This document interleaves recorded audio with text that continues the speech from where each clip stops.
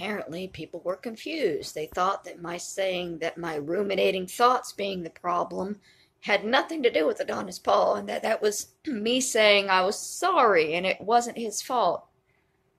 I would not be having these particular ruminating thoughts had it not been for the things that Adonis Paul has said and done over the last 2 years to emotionally distress me.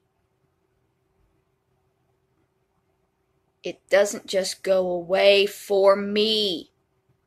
I get it. You talk out of your ass to make money every night. Your victim holds on to what you said and it hurts them long after you've forgotten the hateful shit that you've said.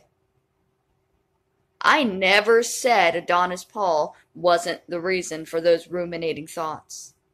Had he not made those videos, people would not have been attacking me. I would not have spent the last year and a half in constant emotional turmoil for his weekly profits.